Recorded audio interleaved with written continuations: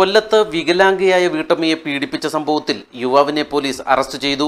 പുതുക്കുളം മാവിള പരട്ടുവിള വീട്ടിൽ സുധീഷ് എന്ന 32-കാരനാണ് പരവൂർ പോലീസിന്റെ പിടിയിലായത്. ഭർത്താവുമായി പിണങ്ങിക്കഴിഞ്ഞിരുന്ന യുവതി മാതാവിനൊപ്പമാണ് താമസിച്ചിരുന്നത്. വികലാംഗയായ ഇവർ പലപ്പോഴും ഒറ്റയ്ക്കായിരുന്നു.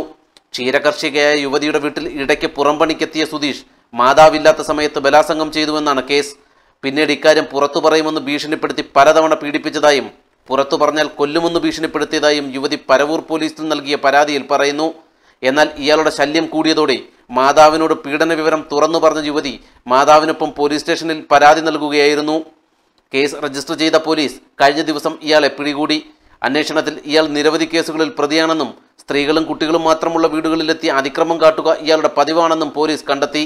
ഇത്തരത്തിൽ ഇരവിപുരം പോലീസിലടക്കം ഇയാൾക്കെതിരെ കേസുണ്ടെന്നും പോലീസ് വ്യക്തമാക്കി. പരവൂർ കോടതിയിൽ ഹാജരാക്കിയ പ്രതിയെ 2 ആഴ്ചത്തേക്ക് റിമാൻഡ് ചെയ്തു. നാട്ടുവാർത്ത, കൊല്ലം.